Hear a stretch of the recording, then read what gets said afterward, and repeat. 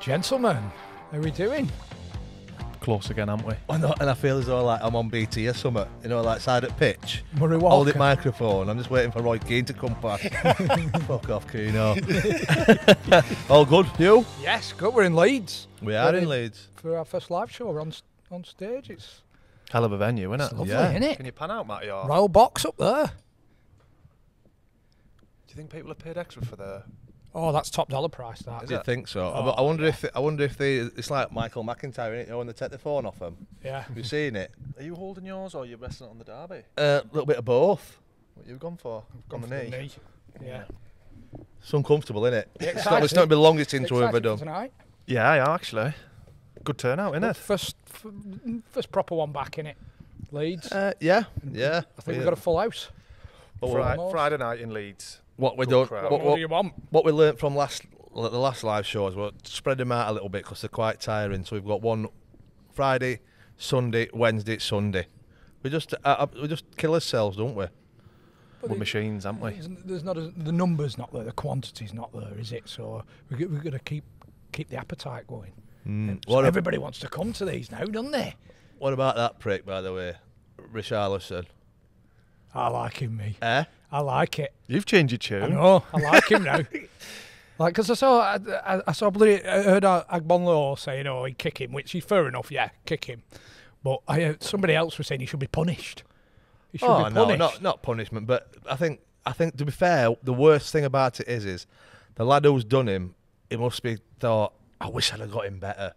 Yeah. Do you know, like you think I want to dead leg him here, so he's out for 2 weeks. One of the lads who did the bike ride has set up a GoFundMe to pay the fine for the lad's yellow card. How much is it? I'm not sure what they £8 get fined, but he's asking for £1 off all the Forest fans.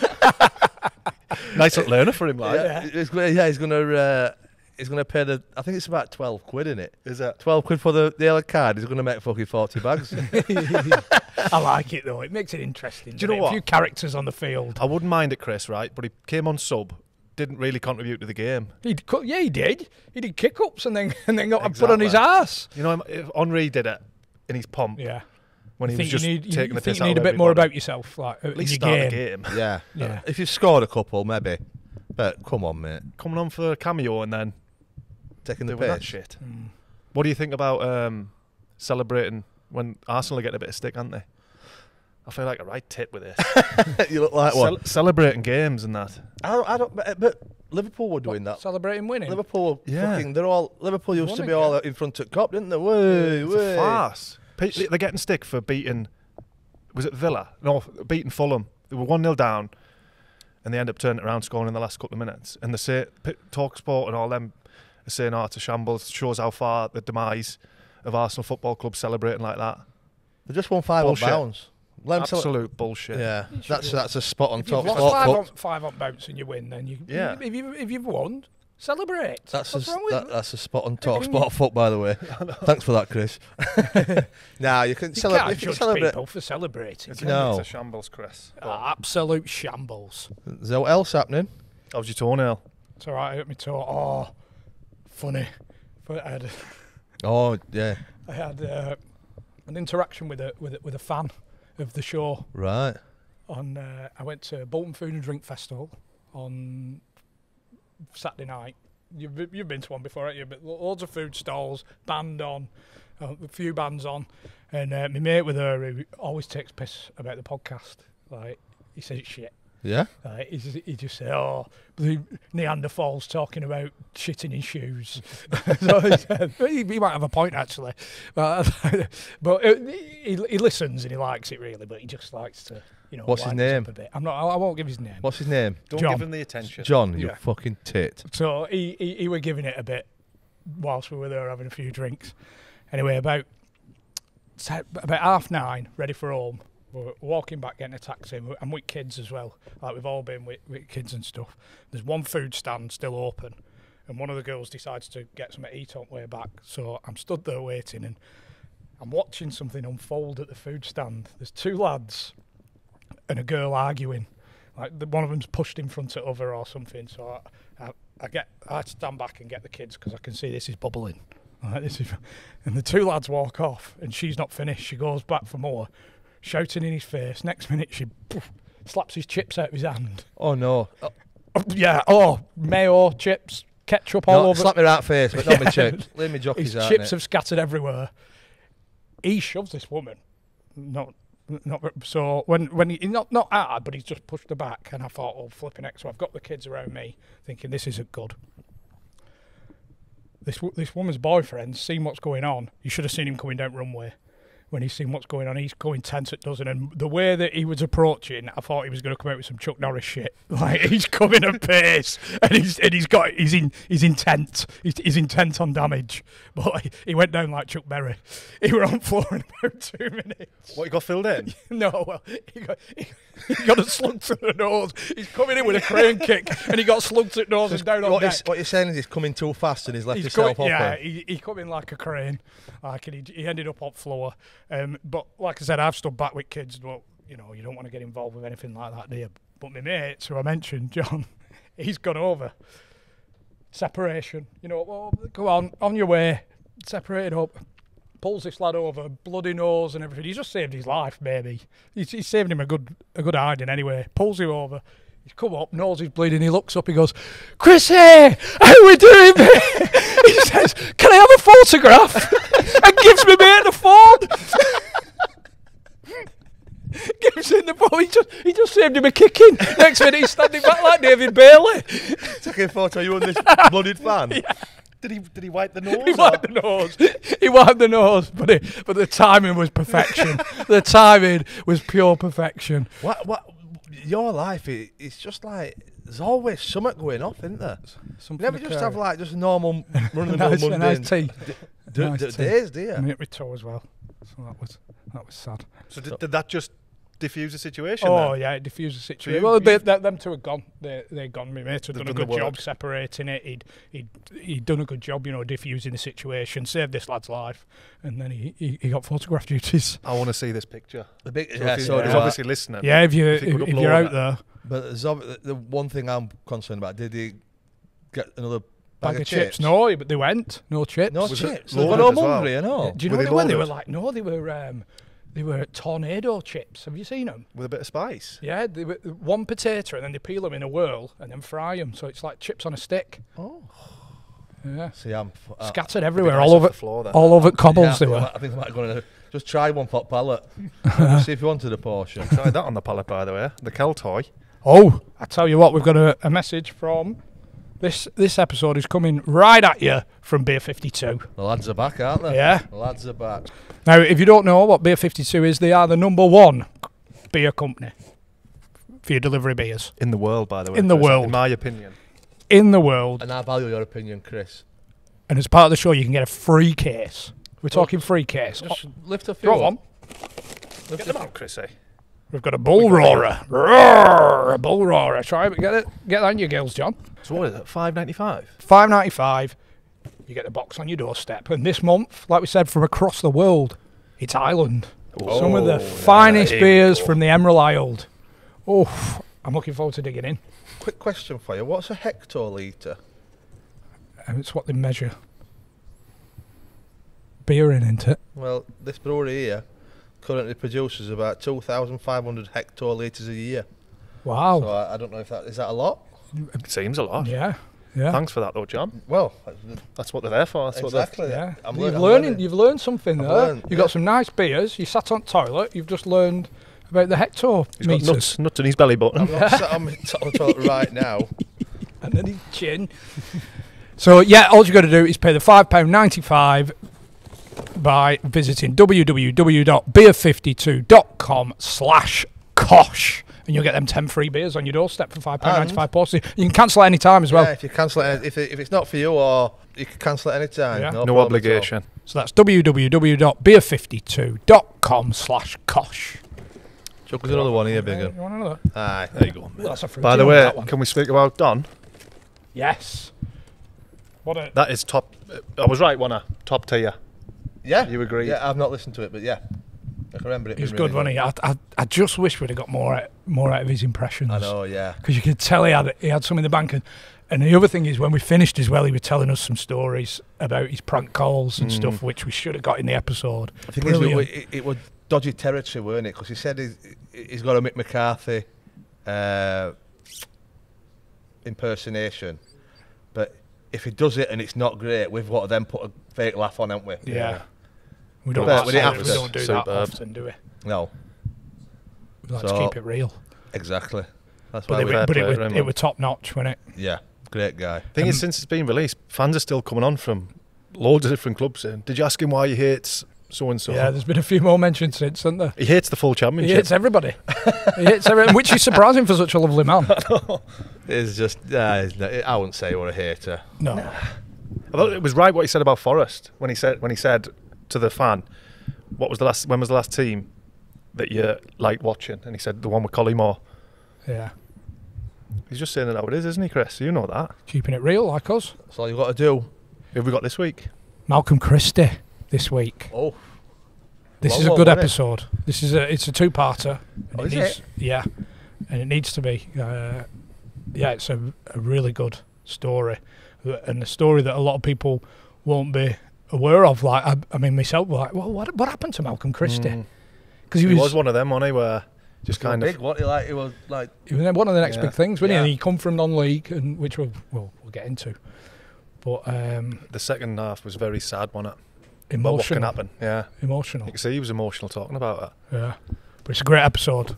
But we'll let Malcolm tell his tale. Eh? Yeah, should we get him in? Yeah, come He's on then, Malcolm. booked Oh, as well. we've got 2 more live shows after this as well, so you can be at the next 2. He was at Bradford Wednesday the 7th, And Middlesbrough Sunday the 11th. Yeah. See you there.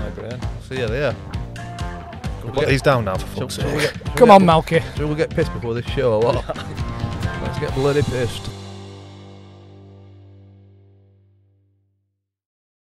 I'm looking forward to getting into this. Sunday League to Premier League. Yeah. Some journey. Yeah, incredible journey. I think it was only kind of after you reflect back on your career that you realise, wow, is it? Has anyone really taken that journey and elevated themselves from relative obscurity from where I was? Because, at 19 years old, when I became a Premier League footballer, in the April when I turned 19, I was still working at Summerfield Supermarket in Stamford. So Stacking shelves. Stacking shelves. I worked in the dairy department of Summerfield Supermarket. Dairy assistant. I used to put the milk out, sausages, cheese, yogurts. And at that point, were you... What level are you playing at the same time? In the April, I'd had just started a trial match for Nottingham Borough. So they were in the Doc Martens Premier Division, and at the same time, I was also playing for Deeping Rangers, which are in the Peterborough and Saturday League as such, and I was playing for my brother's fruit and veg company called Paulies. So my brother and his mates got a team together in the Peterborough Sunday League, and I just joined them, basically. And so I was effectively in the April, I was playing for 3 teams, Deeping Rangers, Paulies, and just starting for Nottingham Borough. What's the Doc Martens? Is that conference back there? It's the one below the conference. Yeah. Because that straight away I think of Vardy, but even Vardy's was a gradual progression, really. Yeah. When he went conference, Fleetwood, Leicester, League One, champ. But to go from where you were, to be dropped into a Premier League team. Yeah. And at that point, have you got any? Can you even contemplate aspirations of being a Premier League footballer? Nah, because we were all we were going out on the Saturday night, having a few drinks, and it was just a laugh on a Sunday. Do you know what I mean? Crap. But I used to like it because I was a good team and we used to score goals. So my record for Paulies is I played 12 matches in the Peterborough Sunday League and scored 31 goals. So I went on a run. I was looking because my dad, funny enough, in my last season when I became a pro, he kept a record of every game I played, the date, who we played against, home or away, and how many goals I scored. So I was looking at that before I came here, funny enough, because I thought, well, I'll not probably produce my Premier League goal scoring record because that's probably not as impressive as I can if I can produce my Sunday League. I went on a run of scoring 16 goals in 4 games.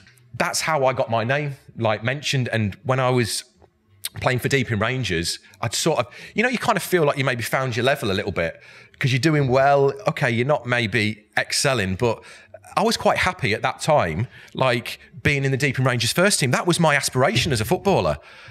Of course, you dream of becoming a Premier League footballer. You know, it's every kid's dream. It was my dream from the age of 6. But like, would anybody thought that within 6 months that I'd be signed a 3-year contract in the Premier League? And that's just like, honestly, when I look back, it's crazy mad how that came about. Just going back to that, sorry, Chris, just going back to that part-time job, do they put the milk with the longest date at the back? So it depends. How you get taught that, right? Whatever's out of date first, put it to the front for people just coming and picking the milk up. Yeah, you're told as part of your job.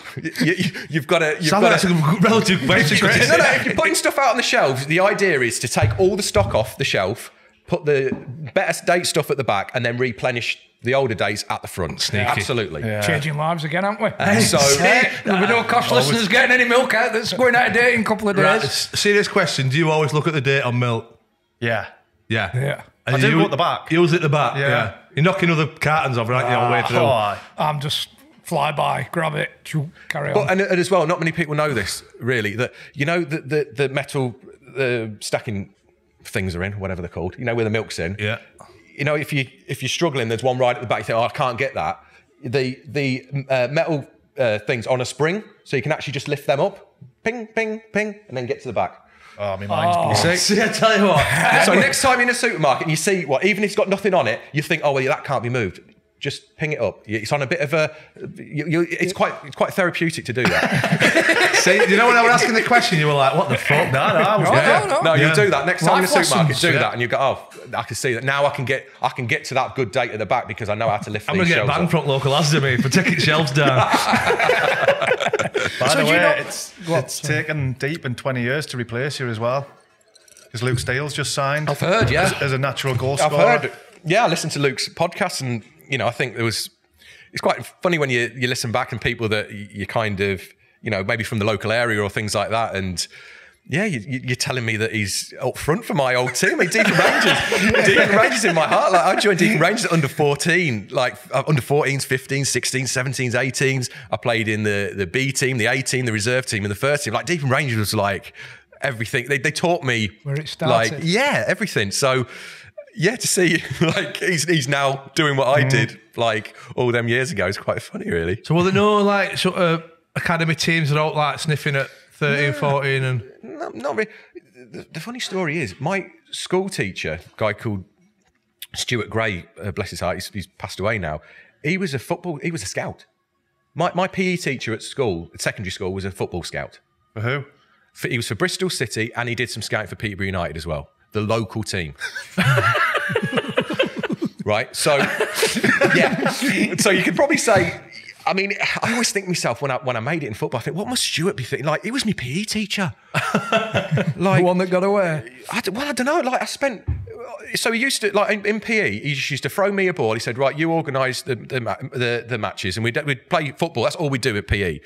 And he would just go in, we'd never see him, and he would just, like, trust us. And... like, I don't know, my dad always used to say, why didn't he, like, recommend you anywhere or anything like that? Yeah, it was just a bit of it was a weird one that my school teacher for like 5 years of my life didn't think that maybe I was capable of making anything of myself. And, you know, my dad used to reward me. So my dad would give me a £5 for every goal I'd score. Like at 18, yes, I was earning money at the supermarket, stuff like that. But a £5 a goal, I was like, that was like, oh, do you know what I mean? I was wanting to score week in, week out. What about for Paulies? Did they like an apple? Yeah, no, he did. An apple a goal?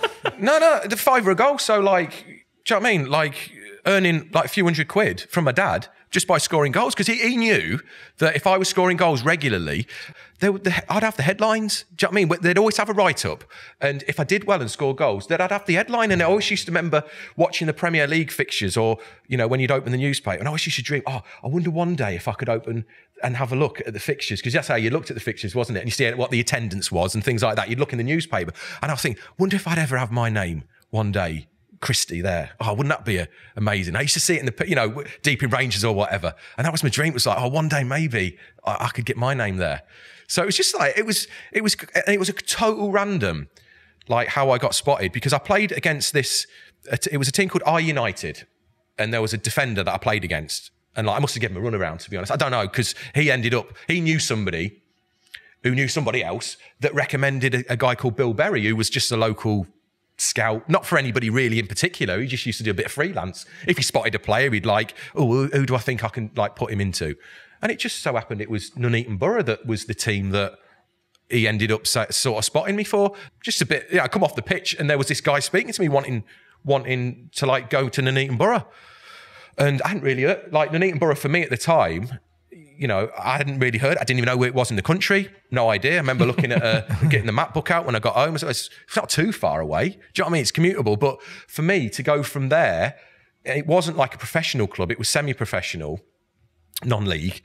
You know, to go into that environment or to sort of play a match with them, that was like, oh my God. Like, I remember looking them up and it was like, God, they're playing the FA Cup. They play in the FA Cup. So you really were that sort of, not starstruck, but you really were like, fuck me, what's happening here? Yeah, because at Deep and Rangers there was no crowd. Yeah, there was the families watching you. There was no like, oh, you know, the whole of Deeping came out to watch Deep and Rangers. You know what I mean? So even for me to go to Nuneaton Borough and there be a stand or a crowd, like, you know, somebody actually, there's gates to walk. You know what I mean? It was just like that for me was, oh my God, people like paying to watch you. Yeah, it was like.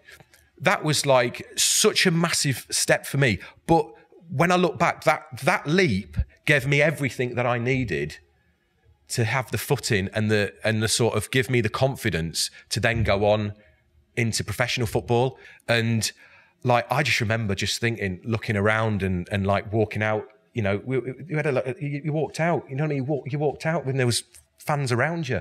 Do you know what I mean? I just remember you just get out to the back of a van. Like, we used to just walk, you know what I mean? Just have things a piss like, at the side of a van. Yeah, just like that. Boots on.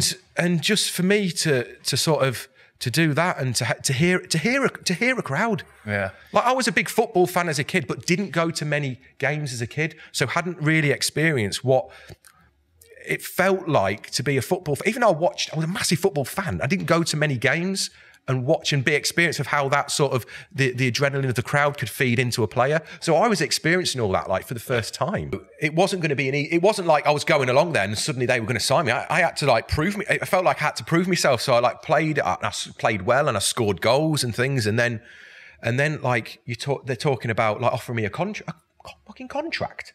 Do you know what I mean? My dad was paying to play at Deep in Rangers. Then all of a sudden, what, they're going to pay me to play football? And I was like, yeah, we're going to sit down with you and you're going to discuss a contract. I'm like, okay, I'm working at the supermarket at the time. I'm thinking, ooh. And the guy at the supermarket had just had a chat with me about potentially doing a trainee management course. Oh, decisions. So I was like, ooh, I've done me 2 years business and yeah, I can see this. That could be a route through to me. And I was like, ooh, I don't know. So anyway, we sat down. Me and my dad sat down, and Brendan went to a local pub. And I said, I've got a bit of a problem here, Brendan. I said,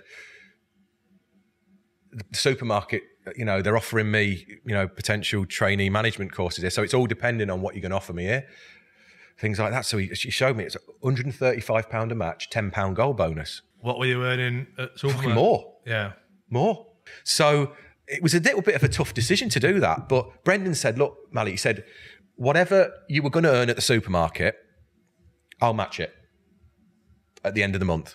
So go back and tell me what you were earning the last few months at the supermarket. And regardless of this contract, I'll make sure that you earn the same amount.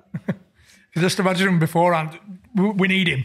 Tell him we'll match Summerfield. Tell him we'll match Summerfield. Honestly, fucking comical when you look back. You think, what? So the club were going to pay it, and he was going to pay it himself, or no? He was going to work. He was going to work it round. Whether it was a win bonus, it was going to be like inflated, or a goal bonus, or whatever. We put pen to paper on a like a year contract. It was to end that season. So when I was at the April, and it was for the next season as well. What sort of money are the rest of the team earning? I've absolutely no idea. Similar or? Don't know. No Wouldn't idea. have a clue. Well, your dad's still giving you a fiver. At that level? No, he stopped at that thing. So really, he'd made a £15 rise, really, because he was saving his fiver every goal. Yeah. So, no, the thing, my dad used to do the commuting. So, obviously, my dad was paying the petrol money because it was like an hour and a half ride over to Nuneaton. So, it wasn't, the thing is as well, to take that step, it wasn't like it was round the corner. Yeah. It was an hour and a half drive, like on a Thursday night, matches and things like that. So, it was a bit of a gamble, but when I got there and I just like felt, the smell of the match day and things like that, it was like infectious. Do you know what I mean? It was just like Deep eat. Yeah, just everything and stuff like that. Because even before at Deep in Rangers, like I didn't used to take a shower or anything like that. I was so naive in the men's game, and I was like, there's men walking around here naked. Like, what do you do? I was like, I'm not getting so you go home with muddy knees and stuff like that. So I'm having a bath at home. Just weird, do you know what I mean? I've never sort of acclimatised myself into men's football, even at that stage at Nuneaton Borough. So I remember thinking, right, what do I do here? Okay, first game, I'm thinking, fuck it. Fucking everything off, get in the shower. I thought, you know what I mean? Just things like that. Straight away, I was like, I need to, you know what I mean? Acclimatise and myself to sort of what might sort of develop on from there. And I think it was the first 12 games, I'd scored 10 goals, which at that level, young kid, 19, there wasn't many sort of young kids around, good central location, Nuneaton, the press of Nuneaton really, they had 2 local newspapers that used to write the headlines and the reports and things. And it was just like, from that moment on to the start of that season, that's where the fairy tale began. Were you actually thinking, do you know what, I can kick on again from here? Because you're obviously so enthusiastic. Yeah. I mean, it comes across now that you were so enthusiastic about where you was. Yeah. Were you thinking, do you know, if I carry on like this, I'm going to be definitely. Pro footballer. Because when you say like how enthusiastic and how quickly it went, so rewind back a year, when I'm playing for Deep in Rangers, I was a bit disillusioned with football at that time. I couldn't really get into the first team at Deep, and I was in the reserve team, and I was earning decent money, as we spoke, decent money at the supermarket, and I loved Manchester United. Like honestly, it was just from the age of sort of 6 or 7 when my dad bought me my first Man United kit. It was my dream to play for Manchester United. So, my bedroom, everything was all about Man U. So when I was getting a bit of disillusion from football, I remember opening the Stamford Mercury one day, towards the back, the classified ads. It was Manchester United Supporters Club, bus leaves from the Danish Invader in Stamford. Anybody would like to be part of the matchday squad, you can join the United Club and come and basically the bus took you to Old Trafford every weekend.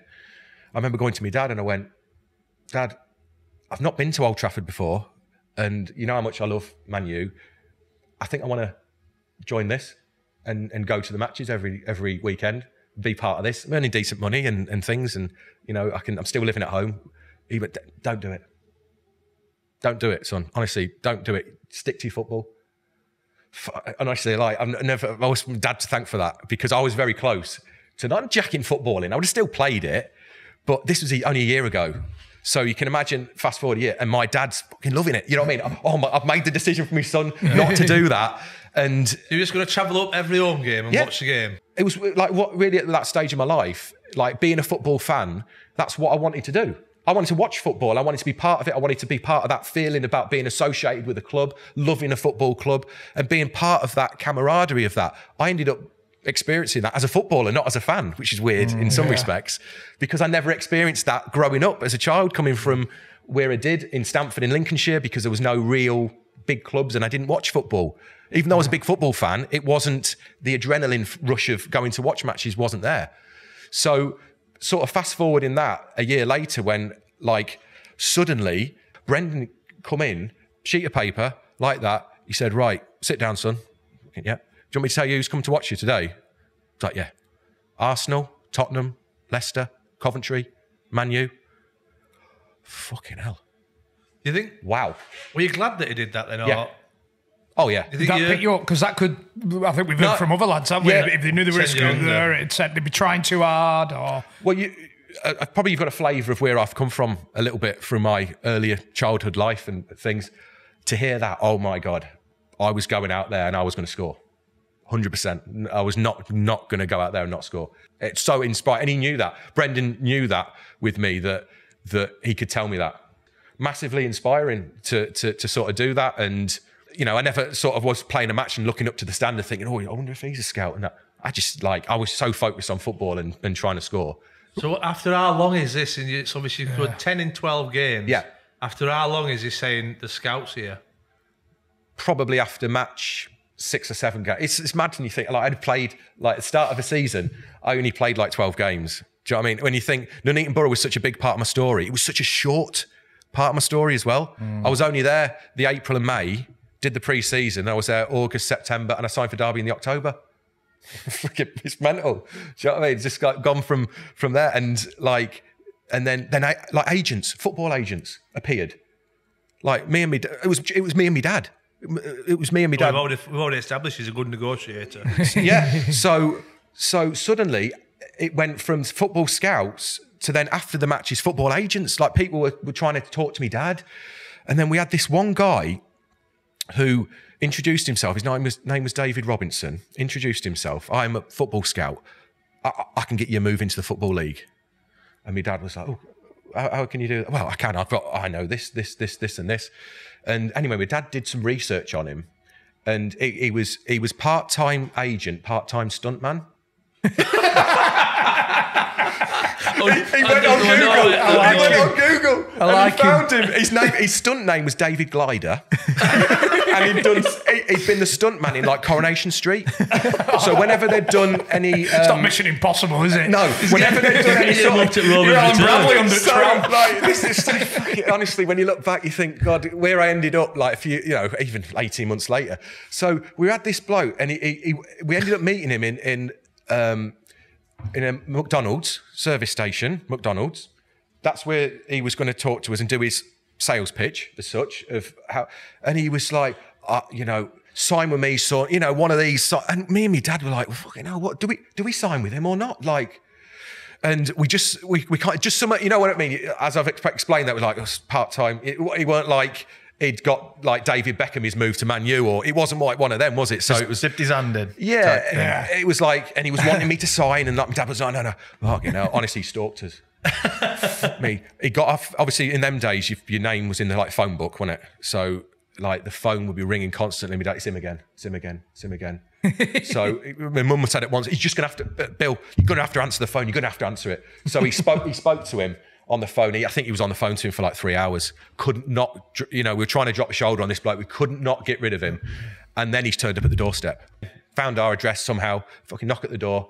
Like, look, and my dad had to just tell him, so please leave us alone. Leave us alone. Like, let us, like, we've got this far pretty much on our own. Yeah. You know, let us kind of make that next step forward. So, you remember the day you found out that there's been an offer for you? Yeah, I was reading it in the newspapers, but what the club did, they were really clever. Brendan knew somebody at Tottenham Hotspur, so he got me a trial at Tottenham Hotspur. It was just me going along training, just so he raised my profile. Clever what he did. So all the press were like, Malcolm Christie's on trial at Tottenham Hotspur. Basically, he just rang his mate at Tottenham and just got me training with a load of youth team players. Right? So I went along there, I was out my fucking depth there a bit. I was staying in hotels in London. I was getting picked up by a goalkeeper called Alan Marriott. He was a goalkeeper, young Tottenham goalkeeper. He's picking me up from the hotel. And I was like, I'd never done anything like this. I'd never really been away from home. Do you know what I mean? So then they dropped me in a hotel, and I was going in and just training with these young lads at Tottenham. Went there for 3 days, come back, fucking all over the press. Malcolm's on trial at Tottenham Hotspur. You know, I was like, oh yes, I'm fucking trying on Tottenham Hotspur here. Yeah. You know what I mean? So again, straight away, that sort of it created a little bit of, do you know what I mean? Yeah. It's clever, isn't it? Yeah. Clever from him. So again, exactly the same. Knew somebody at Leicester City. But the difference at Leicester was that, like, where at Tottenham, it was just a bit of a, you know, raise your profile a bit. Leicester were actively looking to sign me. Every were player. Leicester at the time? They were Premier League. Right. Martin O'Neill was a manager. Remember, Ian Marshall was the centre forward, so it was around that sort of Heskey. So I was training with their first team players, and I played in a reserve match at Filbert Street against Sunderland. We won 1-0, and I scored the only goal. And I was like, Bet they fucking couldn't contain you, could you? I mean, you're talking about walking out at Nuneaton and you're walking out at Filbert Street, yeah. Like, you know, playing in a Premier League stadium and like scoring the winning goal in it as well. And I remember I played really well as well. I thinking, fucking done it. There you go. I remember, I think, oh, you know. Signing for Leicester tomorrow. Yeah, that's it. I thought, I've done so well with Nuneaton. I've trained really well. I've played a match. Fucking hell. Wow. I remember feeling so excited after that Leicester City match. Martin O'Neill came into the changing room afterwards. Fucking Martin O'Neill, Premier League manager. Wow. He said, I'd like a word with your son. Fucking pulled me in the back office. Just started straight. He said, well done. I was like, thanks. He said, thought you played well. Thought you took your goal well. He said, we'd like another look at you. I was like, fucking hell. I was like, oh, honestly, and I know I probably at the time should be thinking, you know, I felt like straight away the life drained out of me. I was like, bloody hell, what do you have to do here? Like I know that probably looking back now, like I maybe got a little bit carried away because I was riding such a crest of a wave, and like, of course there was no give me that they were going to sign me. There on the do you know what I mean? Exactly. So maybe I was just like, maybe got a little bit ahead of myself there, and I was like, I came away from that experience, and my dad said, "It'll happen for your son. Honestly, it will happen for you." And Derby County ended up ringing me. I think it was a couple of days later. They had a reserve match against Boston United at Boston. Played against Boston United. I played crap. Played shit. I couldn't trap a bag of sand, to be honest. Didn't score. Didn't play particularly well. My dad rang me the next day. Said, Brendan's been on the phone. Yeah. Derby County want to sign you. You're joking? Yeah, no, they want to sign you. They want to sign you. So this was the day after the reserve game I've played. I had a bit of a sleepless night because it was like, that's a chance. You're thinking that's a chance gone. Yeah. I thought that was my chance gone.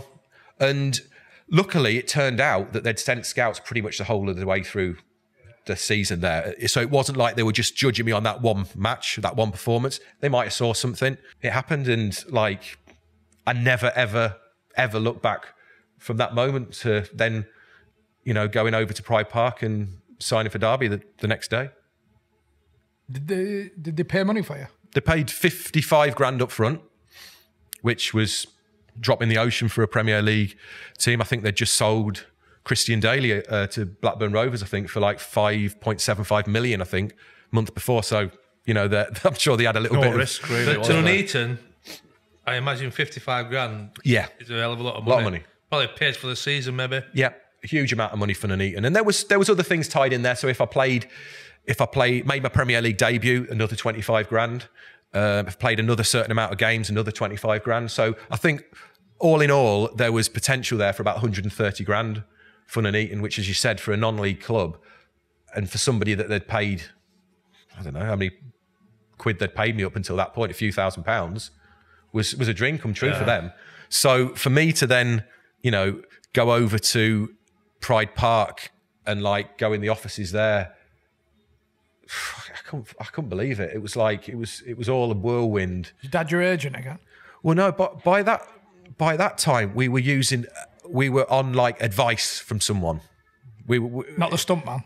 No, it was an ex-player. It was an ex-player, and there's a story here, right? So this ex-player, I can't mention names because there was something that happened a few years later that tell us after that I'll talk to you after. So we were using this ex-footballer as a consultant for the deal. So we get to Pride Park, get in the offices, meet Keith Loring, Derby chief executive, and Keith Pickering as well. He was the secretary. So we go in the office, and before we went in there, agent goes, right, if I shut my briefcase and walk out, you follow me. Right, okay. Have we got an understanding that that's happening? I was like, yeah, of course, absolutely, we'll do that. Me and my dad like, fucking no. Like we were doing the negotiation in the fucking pub like a few months ago, weren't we, for the Nuneaton Borough? So he must know what he's doing because he's been an ex-player. Right, that's what we do. Anyway, got in there. So bang, contract gets put down. He looks at it. Right, okay. Yeah, right, okay. Fucking puts it to one side. Fucking briefcase goes down. Oh no, not first offer. No. Briefcase goes down. I look at me dad. I think, fuck, we're leaving here. So up he goes. and off out he goes. That's the signal. So me and my dad were like looking at each other. Bear in mind, I'd seen what it said, as in money and length of contract. I'd seen it because he was sat in front of me, and I was like looking. I was thinking, licking my lips, going, "Ooh, right, this is all right." So it was £800 a week, and it was 35 grand signing on fee, and 35 grand loyalty bonus if I was there at the end of the season. I could just imagine Fucking your stomach hell. dropping as his hand goes, he's going to shut the briefcase. I remember looking at the number. I looked at the numbers and I'm like, fucking, where's the pen? I was like, where's the fucking pen? But instead of that, we were out. We'd walked out, and me and my dad were like... So did you get up and walk out there? Yeah, we walked out. Me and my dad and my agent... He wasn't really my agent. I was like consulting for us. Anyway, and my dad went, what are we doing? He went, it's nowhere near enough. He said, and my dad went, well, what are you looking for then? He went, no idea, but that's... he went, no idea, but more than that. he went, don't worry, they'll be in touch. So you've actually left we'd left the offices at the time. The chief executive and the secretary, they couldn't fucking believe it. No buys? Did you say bye or anything? Or Not did you really, just get up and We follow were him? out. We were out. Before we were in, we were out. Honestly, it was. I wish we'd have filmed it. It was like comical. So we got out, and my dad was like, "Well, that didn't kind of feel right." So he said they'll be in touch. Well, like I was desperate at the time to be a footballer. Do you know what I mean? If it had said I'm probably doing it for free, I'd probably have signed it. Yeah. Do you know what I mean? If it meant that I was going to be a professional footballer. So basically, it's worth pretty much 110 grand a year, then, isn't it? Yeah. With your sign-on fee and your bonus, it's 110 grand. So you're on just over $2 grand a week, really. Went from non-eating to a Went Premier from League football club. 135 quid. And it was a 3-year contract as well. 3-year contract. And we'd walked away from that. And I remember thinking, fuck, this ain't right. And my dad went, and the agent ended up dropping us back off where we'd met him. We met him at a service station just off the M1.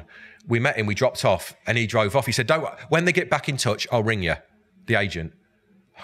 Anyway, so my dad rang Brendan, the manager, and Brendan already knew what happened because the agent had rang him, and he was like, right, stay there. I was like, right, okay. I'm coming over. Obviously, it was a Leicester service station. Brendan was from the Leicester area. And Brendan said, I've rang the club. We're going back. I'm going back. Yeah, stay in your car. Stay there. So Brendan drove over. We got in his car. We drove to Pride Park. We got in the office. He said, let's have a look at that contract. Yep. You happy with that? Yep. Happy with that? Yep. Okay, sign. Boom. Signed. So you signed the original contract that they'd showed you first? Yeah, I'm not going to negotiate. Yeah. Listen, yeah. I played 12 games in the Doc Martens Premier Division. I was playing for my brother's fruit and veg company a few months earlier. That was fine. That was fine. I know it were fine, but obviously they have gone in as low as they can. You might have been able to get a little bit more. I wasn't bothered at the time. To the Premier League I wasn't bothered. 19-year-old. I wasn't at the time, Parky. It wasn't about the money. Yeah. Fair, it was for my agent that was there, and now, like I say, I don't know what was he thinking. I mean, what was he thinking? He was thinking, right, Premier League, going into the Premier League, striker. What was he thinking? Money was good at the time. Yeah, it was decent money at the time. I don't know what he was thinking. Was he thinking 3 or 4 grand? I don't know. I've no idea what he was thinking. He obviously saw it was less than £1,000 and thought, not interested in that. Yeah. So, but for me, it was a lot of money. Like your priorities aren't the contract. No, they weren't. It wasn't about the contract. It was about. Which, by the way, is actually a really good contract. In what year was this? 1998. 98. So you're on 2 grand a week in 98 at 19, effectively. Yeah, I mean, they did. After we signed it, he said, "Look, this is the contract. This is the contract that we offer all the what we see as you as is a reserve player." I wasn't taken aback by that. I wasn't expected to go in there as a first team player. And it was also something for me. There was a bit of security there as well. It's 3 years. Yeah. Do you know what I mean? I wasn't going in there with a year and thinking, I hope they don't find me out within a year and I've got nowhere to go. So for me, that was incredible that I was like doing that. And like Brendan did so much for me. He was the one that created everything. He got the contacts in there and he got the deal done as well. It sounds like the way the agent's gone about it, would have gotten their backs up, the club secretary, the chief exec and stuff. You know, the way That's he's why just we had to do it. That's why that's why Brendan knew straight away we had to get back there. Yeah. We've got to get back there. You know, we can't leave it because, you know, hang on, is he a bit of an arsehole? Yeah. None of that. I don't know. They must have thought me and my dad were like proper fucking arseholes. Do you know what I mean? The way that we got up, it was, you know, they weren't to know that it was all fucking planned. Just no bye, just none of the air. In unison as the briefcase. I remember driving away from Pride Park and seeing it in my rear view mirror as I was driving around, thinking, "Oh no, what am I doing? What am I doing?" Jeez. Do you know what I mean? It's like crazy when you think back. That goes again to agents. A lot of them just been arseholes.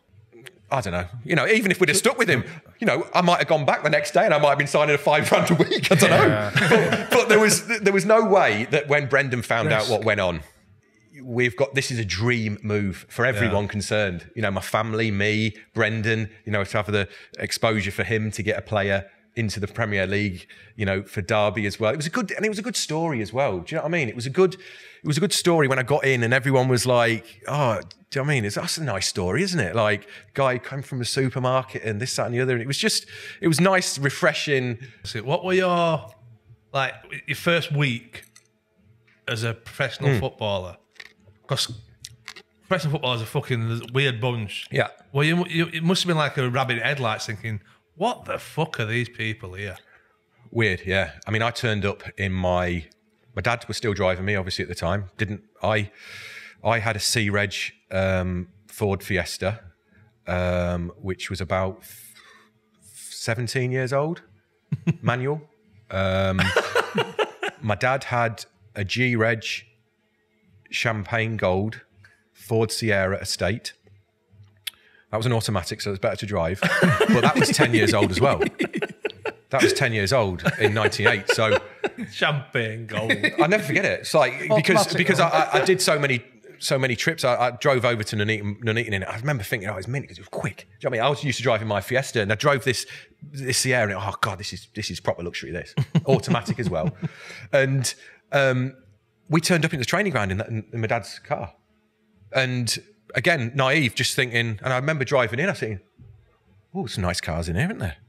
Dad, shall I sort of get, right, park over here. Don't put it next to that Mercedes, Dad. Don't go too far down. Just right, come in, do a left turn now, and I'll get out here. So like, he used to wait for me at the end of the car because I obviously like I was like, oh, bring me in the and again like what football? What do you wear? What do you wear as a footballer? Like, and I was like, thinking suit. No, tracksuit. Yeah, footballers wear tracksuits, don't they? Do you know what I mean? I thought, right, so I bought myself an Umbro tracksuit, Umbro wash bag.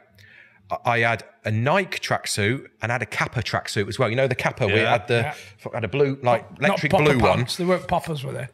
No. So I had like 3 tracksuits, and I remember turning up and like, oh, fucking no one wears tracksuits.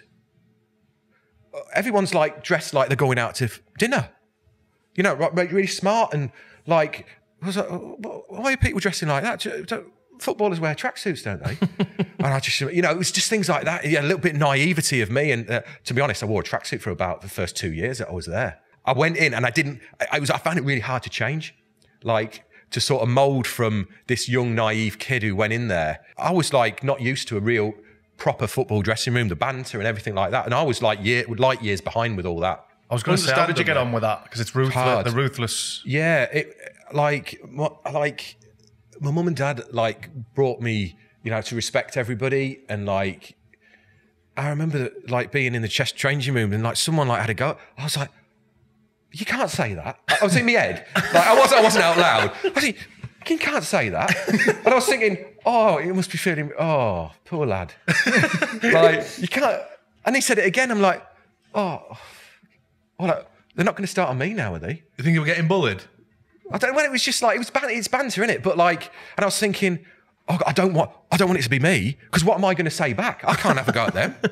So you're like almost going like I felt myself very quickly, and it was hard. It's hard to sort of talk kind of about that. I kind of found myself getting in a little bit of a shell straight away with that because I didn't really want people to like because you go in, you know what the banter's like in the dressing room. You know, you'd have stuff hung up, you'd have. You know, your socks cut out and stuff like that, or trainers hung up. And I was like, I don't want that. I don't want to be that player. I just want to stay quiet in my corner and stuff. And if someone's having, let's have a little bit of a laugh. Oh, that's funny. I was thinking, I want to put my arm around you because you're like, do you know what I mean? So it was like it was straight away from sort of day one. It was a weird transition. I found that really, really hard because I wasn't in a football environment ever growing up as a kid. I think if you join as a YT or whatever, you sort of learn how it is as your YTs, all with your pals at the same age. It's literally just you're thrust in. Yeah. Dairy aisle straight into the dressing room. Yeah. I'd have been fetching milk cartons in and that and putting them on your pegs and stuff like that. it was, and like, you know what I mean? But in the same respects, for me to be sitting alongside, I was awestruck as well. You know what I mean? I was like, I remember the first ever training session, we used to do patterns of play at the baseball ground. Are you training with the first team straight away? Straight away. So I was like, boom. It wasn't like trying to find your feet. It was straight away. I remember the first training session I ever did was on a Thursday.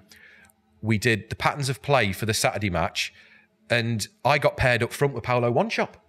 Fucking hell, I'm up front with One Shop here. Okay, right, yeah.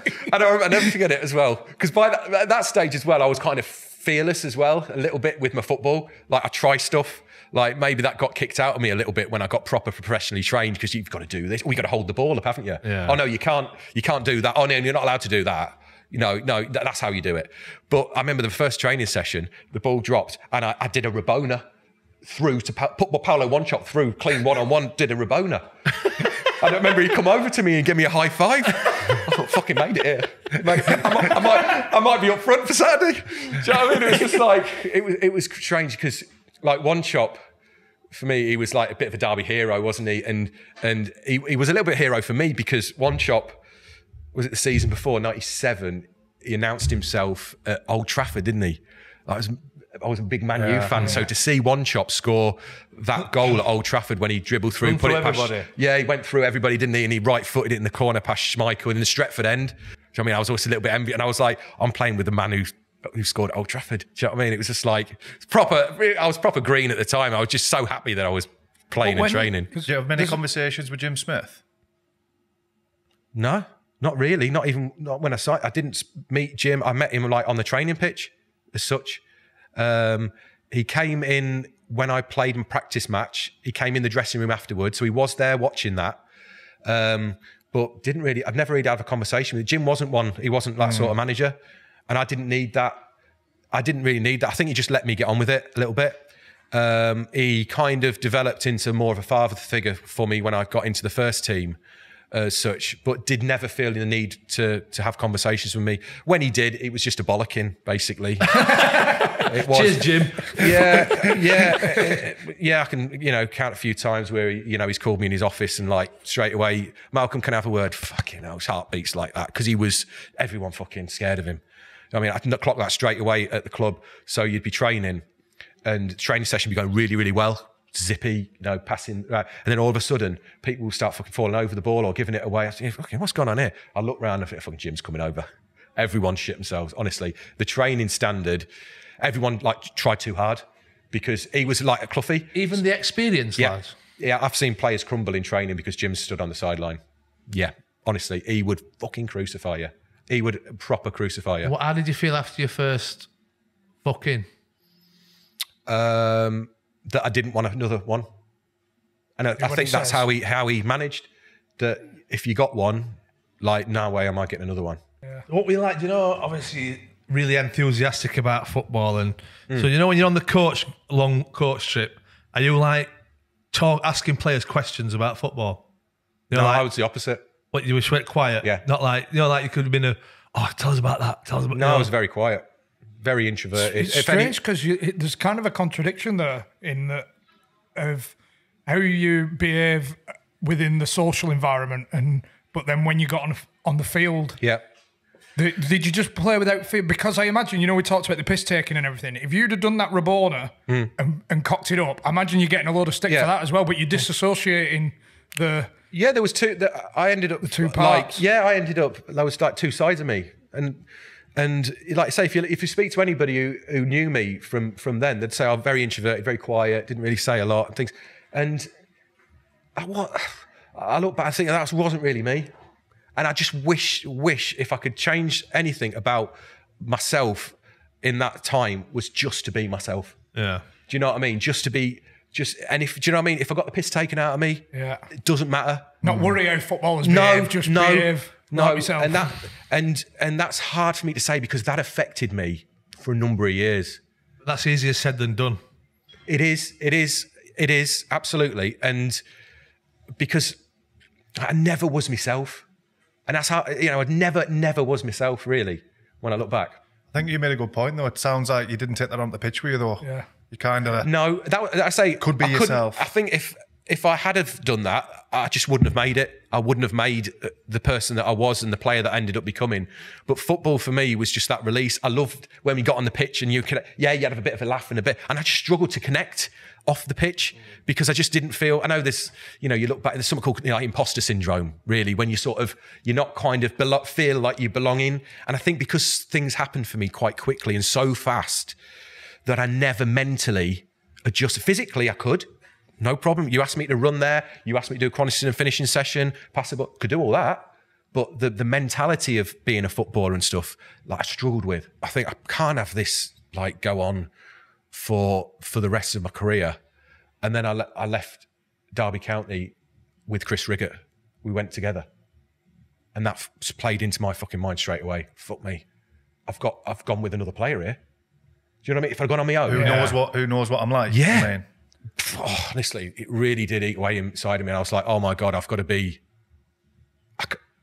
I've been so many, few years, a bit introverted and stuff and wish I could just be myself. And I went with Chris and oh, for fuck's sake. I still have to wear tracksuits. Yeah, the tracksuits had gone by that point, but yeah.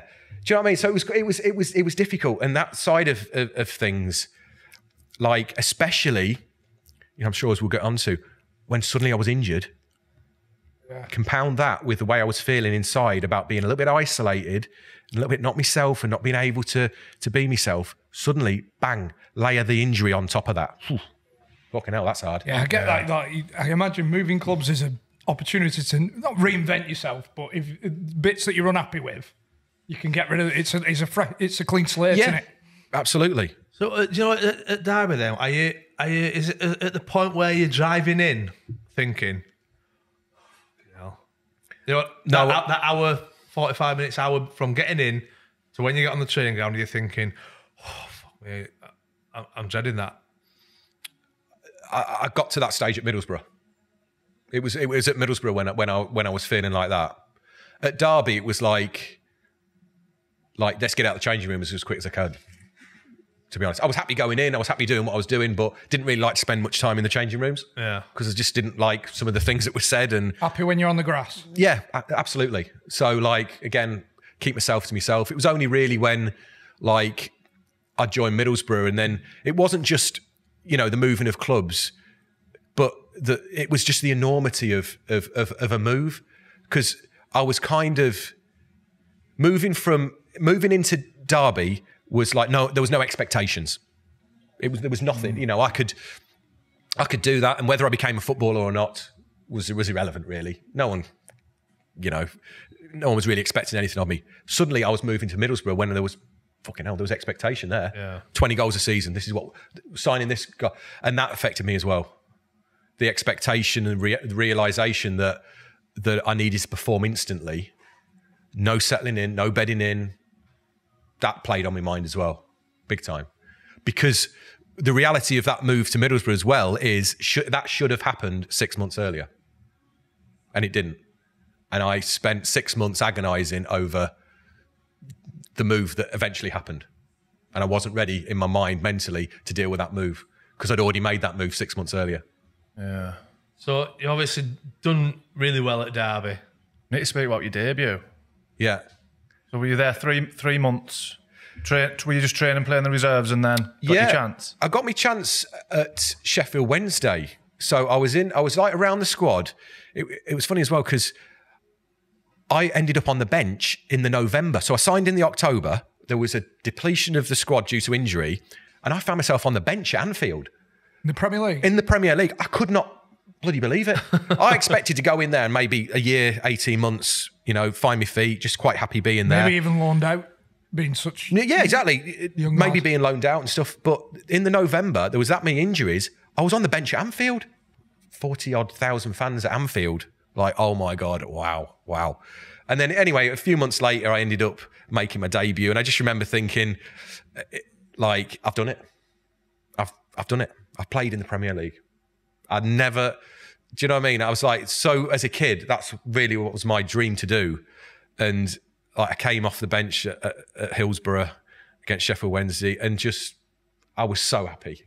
Like to play in the Premier League when I was such a big football fan, I'd seen nearly every goal and every game of the Premier League that ever existed. Do you know what I mean? Watched it all the way through. And for me, just to know that I'd played in the Premier League was like incredible. Pavel Cernicek got sent off, so I was running through, got played through, knocked the ball past Cernicek, he came like kung fu karate kicked me, got sent off. So I was like, you know what I mean? It was like, I didn't score, but I'd sort of felt like, you know, you could watch Match of the Day back and like, I was there. Like, That's me, they're getting signed, you know what I mean? So, and then it went through a little bit of a in and out and stuff like that. And I just bided my time. And then obviously I made my name. My full debut was against Middlesbrough at the Riverside for Derby when we were struggling really at the time. We went there and we won 4-1 and I scored 2 goals on my full debut in the Prem. So it was fantastic. And you know what I mean? It was everything that, you know, I'd worked at, you know, from being sort of 6 years of age, the dream to do that, to play. I mean, I never forget, my mum and dad were in the crowd. And I was so pleased for my mum and dad, you know what I mean? That I could, you know, celebrate with them. My second goal that I scored, you know, it was in front of the Middlesbrough the Derby fans. I saw my mum and dad when I just like, I can't imagine, you know, being a dad myself, you know what I mean? The emotion that they must have been feeling. Knowing the journey that I'd been through to get to that stage, to do that and look down on their son, I don't know, it's just weird, isn't it? It's dropped to my knees. I remember doing a bit of a knee slide. You know, and the reason why I did a knee slide is it took me back to about a year before we went on a trip to the Belfry. What's that? There's like a nightclub at the Belfry. Oh, I know what you mean. I was hoping you were going to know it. I can't think of it. But there's a nightclub at the Belfry. So we went there for like a golfing trip with a club. Jim Smith and that went. I'll never forget, we all had a few drinks and pissed and stuff on the dance floor. And like, I ended up doing a knee slide, whatever, stupid knee slide across the dance floor. And I remember finishing my knee slide, looking up and fucking Jim Smith's looking down at me, fucking shaking his head. I didn't know he was there. I didn't know. It was busy, packed nightclub. And I remember some of the lads going, fucking knee slide. So I just knee slid. Like I said, I just looked up. Oh, fuck.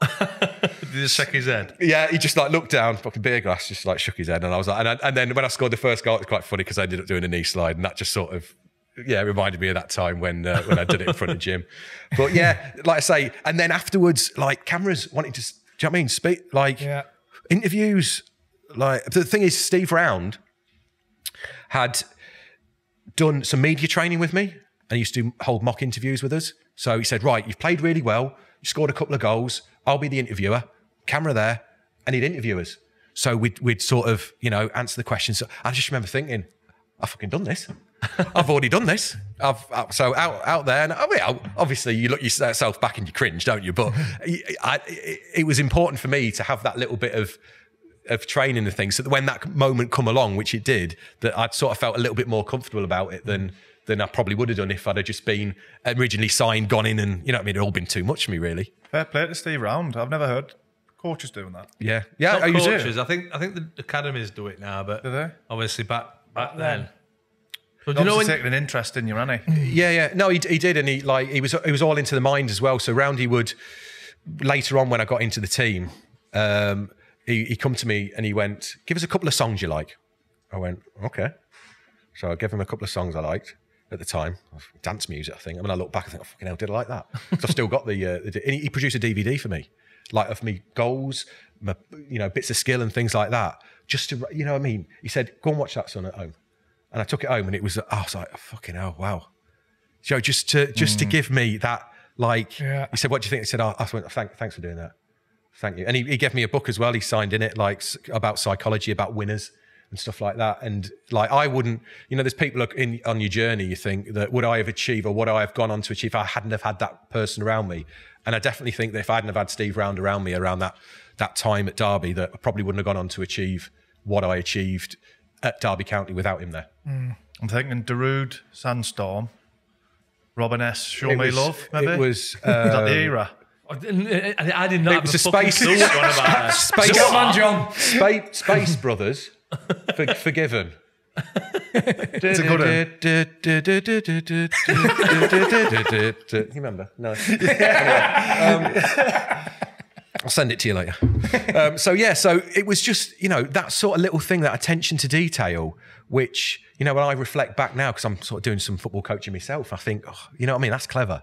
Were there any of the players in that dressing room in them early days that took you under their wing? No, I was just like, not really. I was like relative. I think lads in the dressing room would have thought, "Fuck, he's a bit of a weirdo." Probably, yeah. Like, he's a bit quiet, or he's a bit like, where did he? You know what I mean? I come from nowhere. It wasn't like I had a reputation and things, and you know what it's like if you sign in there as a I didn't really sign into Middlesbrough as like a marquee big signing, and I never felt I should have done. We'll probably talk about later, but there was no expectation of me, so I don't think that I wasn't, as you said there, should I have been the one to go, right, just tell me about it, pull one of the experienced players to one side. I was just sort of sitting back and just watching it. I was very observant, absorbing stuff in and things like that, and just trying to think how do people act, and I remember so I signed in that October, and the first Christmas party that came in that December was to Dublin. And it was organised, like Daryl Powell had organised it, Igor Stimac had organised it, and they wanted all the young kids to come. And they were the first team players were going to pay for the young kids to come. Oh, nice. Anyway, so all right, okay. We're flying over there. I'd never been in an aeroplane. I'd never, at the age of, I'd never flown an aeroplane before. So I remember turning up East Midlands Airport, and there was one of these propeller planes. Fucking hell, oh my God. The first flight, it was like this thing that was bouncing up and down. But I mean, it's a bit of a blur, that trip. But one thing I can remember, like Igor Stimac downing shots of whiskey and smoking. I remember being so disappointed. How can a footballer smoke? I remember there was Stefan Snore as well and he was smoking as well. And I was thinking, these players that I sort of held in such high esteem. You're still looking at it from a fan's perspective, in a way. Yeah, probably. Yeah, I would say so. I was thinking, you can't smoke. Do you know what I mean? What are you doing? What are you doing? Like, and yeah, it was just a bit of a. But again, it was that whole experience, wasn't it? Okay, just seeing footballers outside of a club environment and like enjoying themselves and letting the hair down and how do you act when you're in a bar? Do you what do you do? So it was all like, I was trying to wing it a little bit, to be perfectly honest with you, and just trying to get through it the best way that I could. Weird. How long did the Sea Reg Escort Fiesta last? Not long. So did you think, fuck it, I'm going to have a bit of a blowout? Well, the 35 grand obviously dropped into my account. And then what was the first thing, obviously, that I needed was a car. So a couple of tracksuits. I was like, tracksuits are sorted. I was living at home, so I didn't really want for anything. So again, we were like, right, what do we... I can't go too extravagant, obviously, although I would have liked to, but I couldn't anyway, because it was like, it's not much really I could have... Yeah, you could have bought something nice, but it would have washed it all away. So me and my dad, we drove over to Motor Point in Derby. I saw a Ford Puma, manual, grey. Manual, grey Ford Puma. I think it was a 1.2 litre, 10 grand, Irish import. And I bought that. That was my first car that I bought myself. And I loved it. I thought I was king dick in it. Yeah. Do you know the first place where I went when I bought it? I went to Pride Park and I bought myself a Derby County car sticker. And I stuck it in the back window. Did you? Yeah. Why? Because I was so proud that I was a footballer. Oh, right. I bet the fans loved you when you pull it up. But then obviously I turned up in the car park, and I thought, and I'm thinking, why has no one else got a car sticker in the fucking thick window? Why is it just me? That's it. Honestly, that was like for the rest of the lads, that's the last thing that you want in your car. Yeah, I know. But I look back there and I'm like, oh my God, you'd rather have 2 furry days. What was I thinking? Do you know what I mean? But I was so. Not long. Yeah. Not long. No, it was like, I need to get this off. think- You know, it was one of them ones where you couldn't get the fucker off. It wasn't an easy peeler. So it was like, oh, but it was just things. told you in your arsehole. Yeah, I know. But at the I think they realised that I was a bit green, so they kind of left me alone a little bit. But yeah, honestly, things like that were just. Imagine me in the club shop. I'm sure our new centre forward's just been in for a Derby County stick. No. It might not be. It must look like him, but No, well, they didn't recognise me. They didn't recognise me in the club shop. So I'd gone in there with my mum, right? Because my mum and dad and me had been to buy the car from Motorpoint. So then we went into the Derby County club shop. When I signed, they said all players get 20% off purchases, right? So obviously I said to my mum, I went, Mum, I don't think they're going to recognise me here. So I don't really want to go and embarrass myself by going to the till and asking for 20% off. Would you do it for me, Mum? So she went, right, okay. so you're still wanting still wanting the 20% off. 40 pence off this £2 sticker. No, but my mum and dad had baskets of stuff. My mum and dad bought everything, literally. They were so proud. Do you know what I mean? For mum and dad, where I come from, not to suddenly they could go in like Nuneaton Borough had a shed. Like deep in Rangers, you couldn't buy any memory. Like suddenly I was a player, and this is where my story's quite like, I don't know, it's like quite good in some respects that we were so green in all of that my mum and dad would go, you could buy the polo shirts with Derby County on it. Like I bought myself a replica shirt as well, not at that visit. I wanted to feel like, I don't know, I wore a Man United shirt all my life, right? So if I was going to suddenly be a player at another club, I had to have the shirt. I had to wear the shirt and look down on it and feel like I was part of that team that I was watching on the telly, that I was still as a relatively young person in football. I bought the shirt and I wore it home. You wear it at home? At home, yeah. Yeah. No nights out. No nights out. No, I wore it underneath. No, but that's the thing. That's how. Like, I just want people to understand, because obviously I've got my autobiography coming out. I just want people to understand, like, all the stuff that was in and around at that time. Do you know what I mean? I fell in love with my football club. Yeah. I disassociated myself with Manchester United in some respects, and I needed to fall in love, not just being a footballer, but falling in love with the football team, because I was such a massive football fan. I know it's easy for me to say that. I know that every footballer is, but honestly, I was, and I so desperately wanted to fall in love with my team. It's the example of the polar opposites of coming through the football academy and coming in as a fan. I think is exactly. And for me to go in that club connection. shop and to see, you could buy. I mean, my mum bought like the Rami. You know, she bought a Rami to take home and stuff. And my mum and dad bought this was the first season when I was on the team. The team club picture. You could buy that at a club shop. My mum and dad had that as their main picture above the fireplace. Do you know what I mean? It was just like, it was incredible. I just imagine your mum in the full manager coat. I just think it's sad, because I was like that at the start, and then it soon just turned into a job. You know, we speak about it quite a lot, where it's like, we're not really into football that much.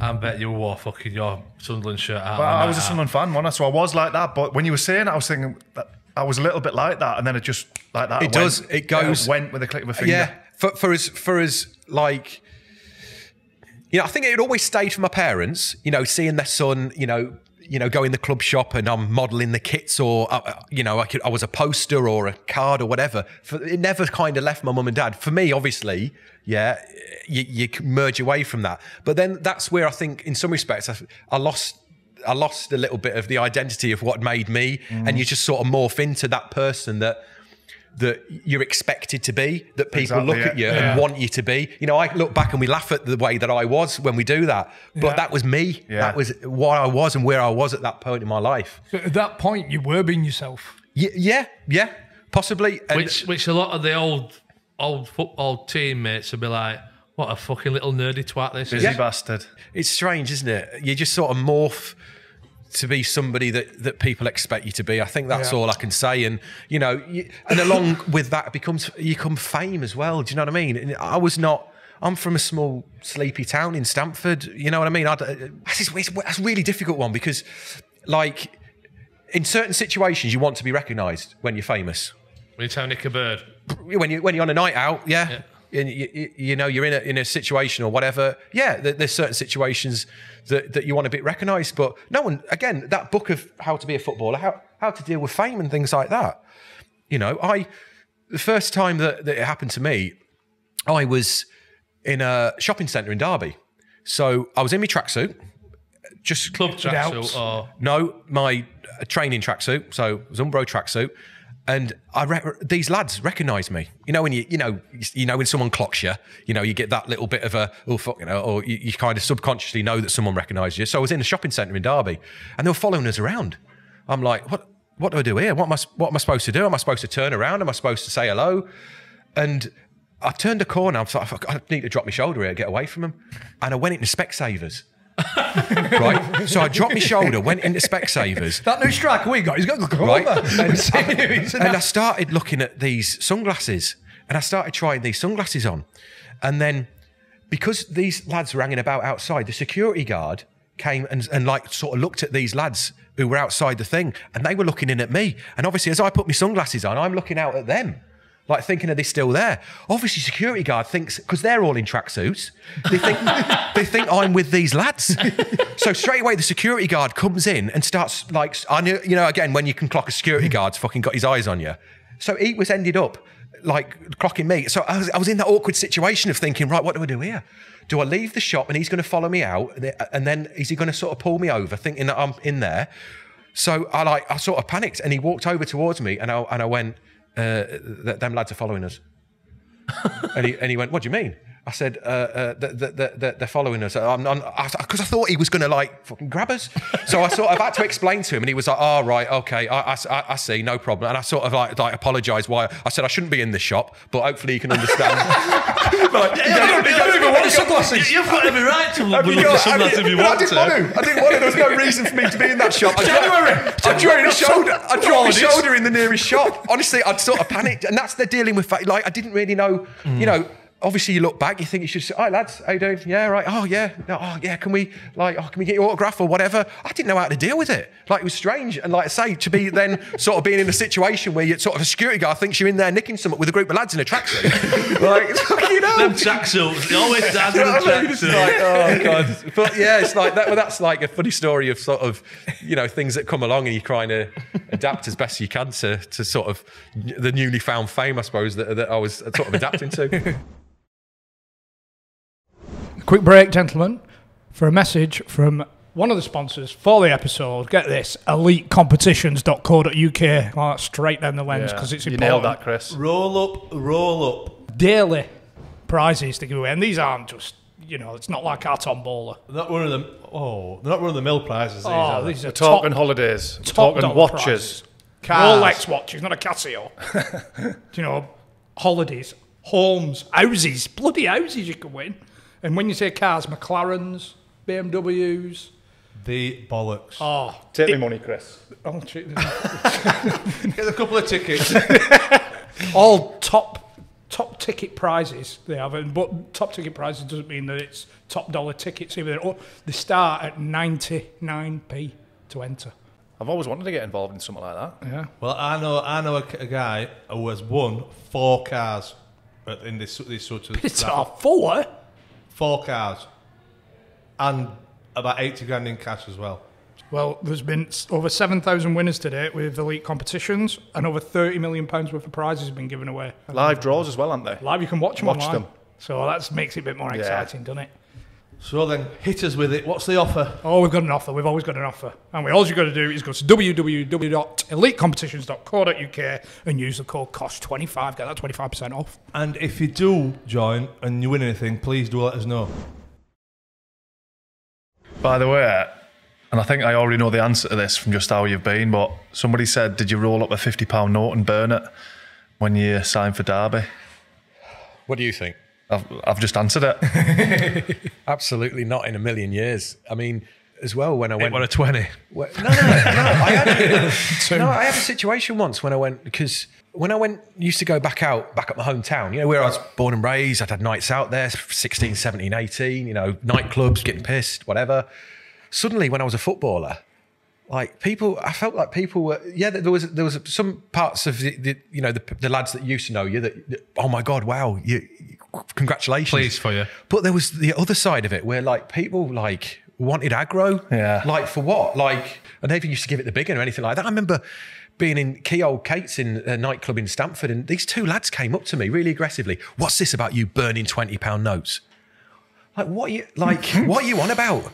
Like, as if I would ever do that. Do you know what I mean? And the thing, I don't know where these stories come from. Like, I have never in a million years ever do, and would never ever do anything like that. To them two though, I think I'd have gone, they were 50s. Just in that Just to piss them off. Do you know what I did? I ended up, I said, come on lads. I said, come to the bar. I ended up buying them a drink and just had a chat with them, and they went, do you know what? You're a decent lad, aren't you? You know, I had, there's been occasions as well, like being a Derby player where, and not Nottingham. I don't know if anyone's been out for a night out in Nottingham. Yeah, good night out. Yeah, well, I had 2 nights out in Nottingham and lasted the grand total of about 45 minutes.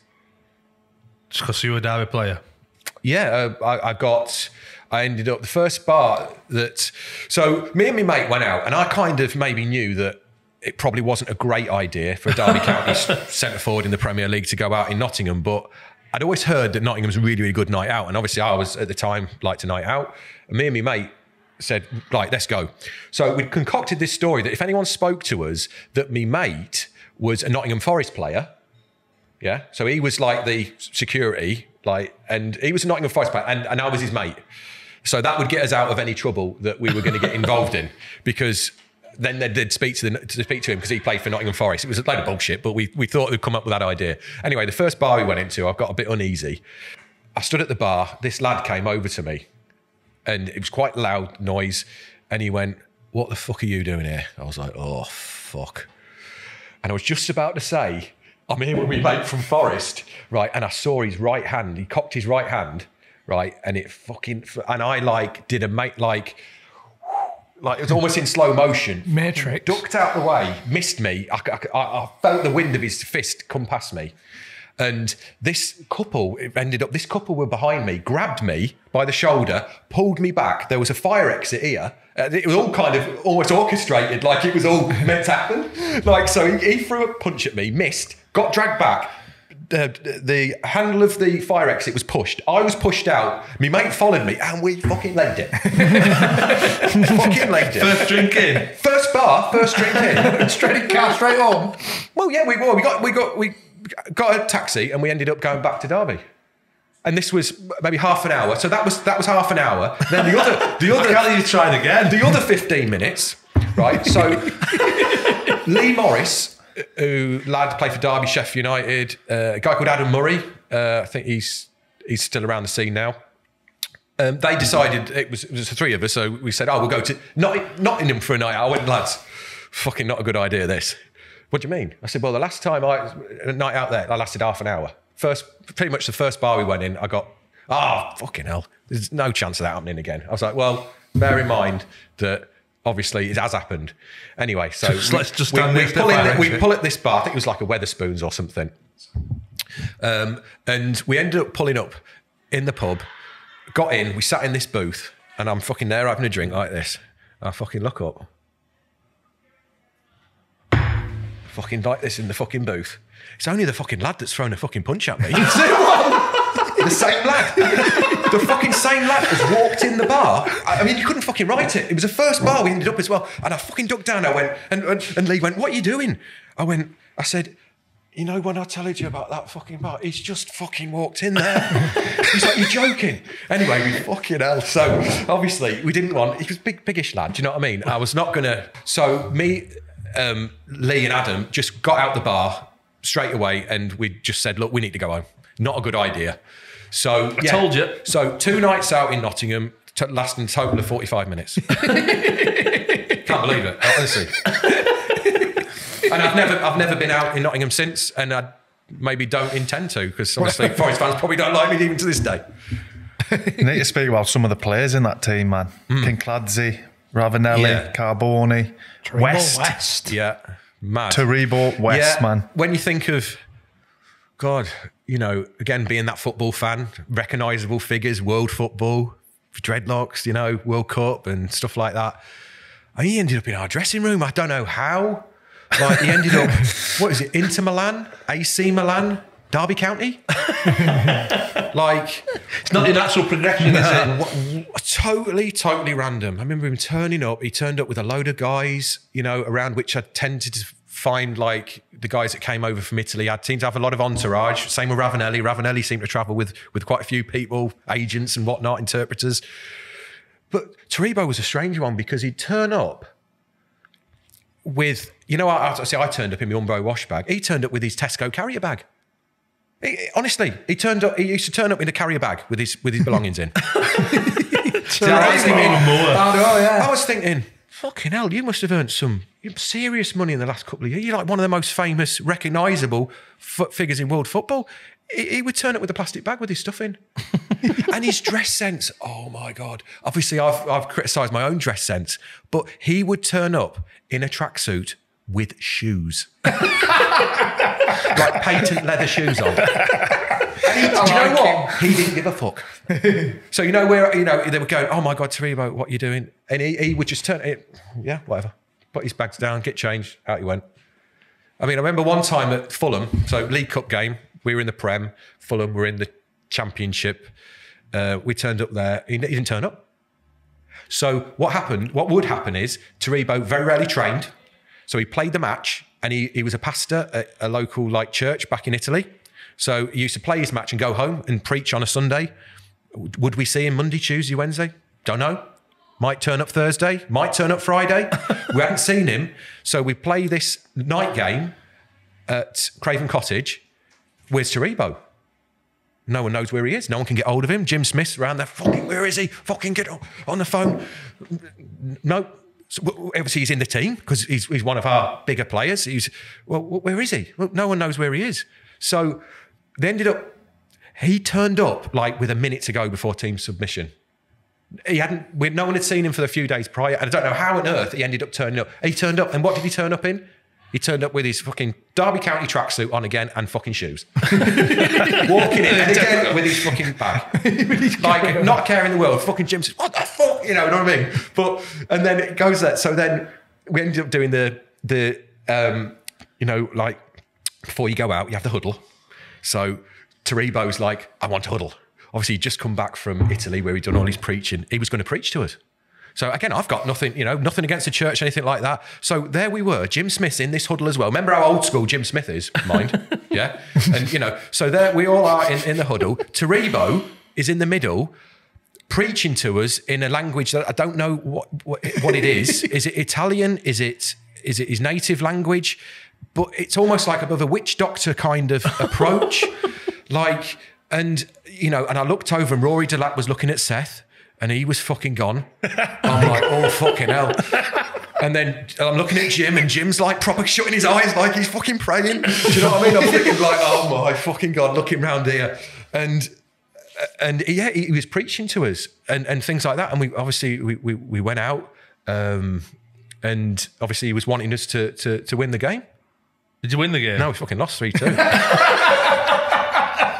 It's not how fucking work, is it? In all fairness, I'll give it to Taribo. Whenever he played, do you know what I mean? He gave his all. You know, the fans will remember him. You know what I mean? He didn't like play. He wasn't awful or anything like that. He always played. He gave his all. But we just, you know, I kind of remember him for just being. He was there, but wasn't there as well. Yeah. You know, and that was kind of the flip opposite with like another big person like Ravanelli, who was there all the time and who was like one of the most professional people that I'd ever been around, which surprised me because I'd heard a lot about Rav when he was at Borough and, you know, the season that he'd had there. And I'd heard a lot about things and obviously seeing it from a close in, being that football fan in me as well. This is Ravanelli who scored like Champions League final when I was working in the supermarket. And he scored 30 odd goals for Borough. So I mean, it's like a dream. And then I ended up playing centre forward with him as well. So it's just like, how was he with you? Because we've heard he was hard work as a lad to get on with. No. I enjoyed every moment with him, to be fair. And as that partnership, would he give you advice, help you? Yeah, first day of training, came over to me. He didn't speak great English, but he brought, first time he came and brought, Stefano Aranio, who was a fantastic player as well, he came over with Rav to me on the training pitch, and Aranio said, Ravanelli is here for you, to help you. I was like, fucking hell, hairs on the back of my neck stood out. Do you know what I mean? It was like, oh my God. He said, yes, Malcolm, I'm here for you. Bloody hell. That must have been like... Yeah, special, yeah. So, yeah, you could argue we played in a struggling team together. Do you know what I mean? We didn't really have the creative...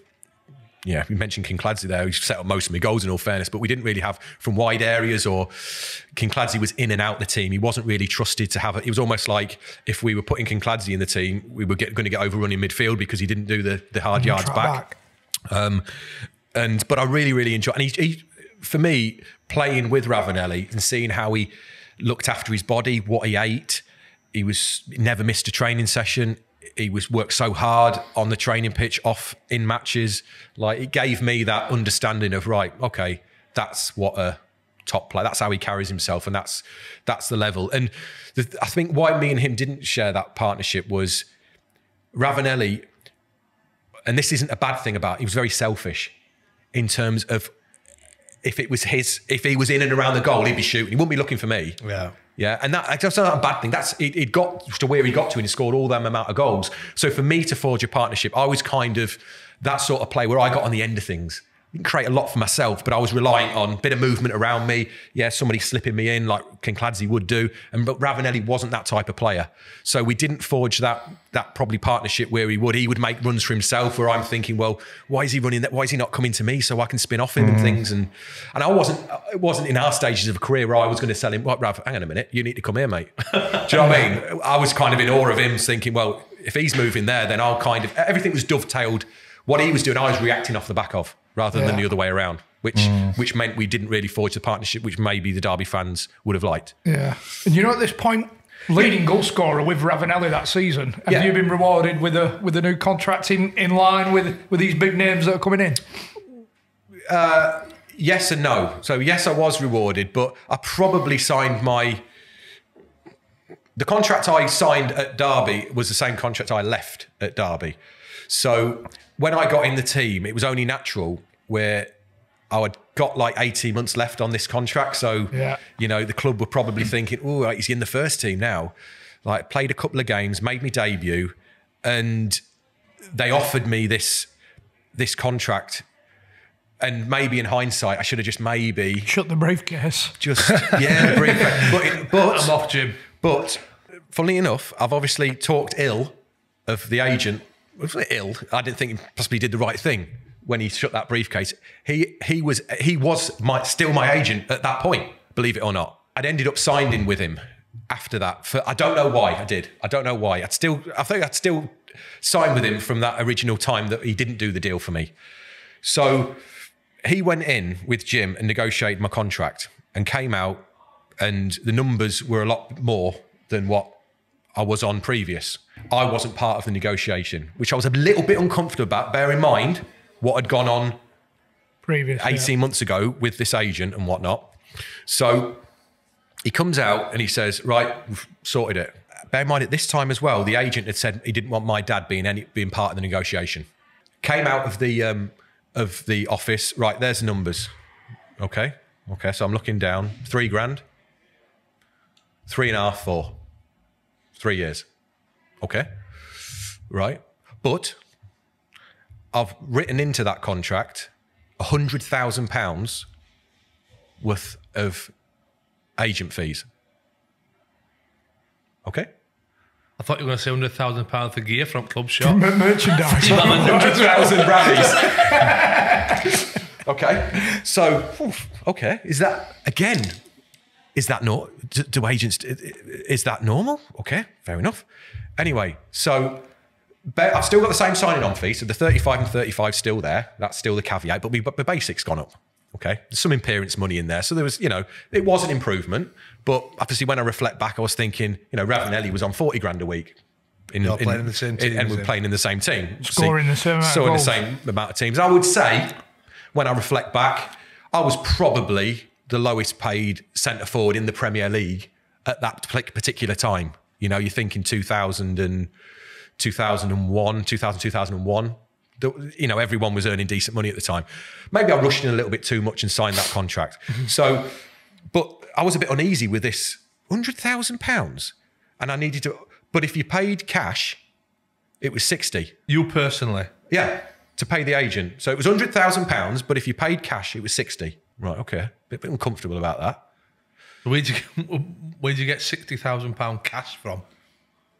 Well, by that time, we were going to be dipping into loyalty bonuses and the signing on fees. But to actually get cash, to go the £60,000 cash there. I wanted to pay in instalments. Right. So it wasn't 60 up front. So it needed to be paid in X amount of instalments over X amount of time, over the length of the contract. So again, right, paying 100 grand or 60. It doesn't take a rocket science to work out probably which avenue you're going to go. Again, uncomfortable about what we're doing. Me and my dad were like, this doesn't feel right. So it was arranged to meet him in a pub car park with me 5 grand, first instalment, cash, in a brown paper envelope. There you go. Boom, first instalment. Again, fucking didn't feel quite right. Anyway, cut a long story short, what had happened is my agent at the time had negotiated his agent fees through me, but had also, through the meetings with Jim Smith, had arranged his own fee with the club. Illegal. Cannot do that. You can take from one but not the other. So you can, as an agent, you can either take your fee from the club or take the fee from the player. He's doubling up. Doubled up. Okay, we find that out through lengthy legal process. It turned out better for me. I ended up signing for a company called SFX, which at the time were the best sports agency. I had David Beckham, Michael Owen, Steven Gerrard, all the top players.